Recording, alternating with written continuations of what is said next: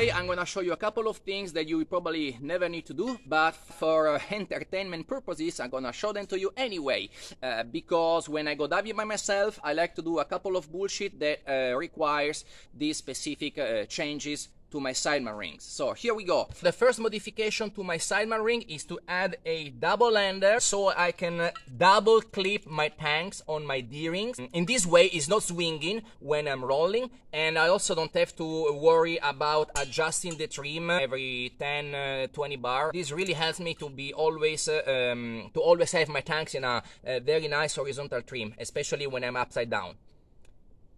I told you, you're probably not gonna need that, but that's what I do. The additional double ender allows me to attach the tank together tighter when I want to push them both together in a restriction, okay? Now, the second thing I want to tell you is that I have two loops on the valves, which I can put together with another double ender.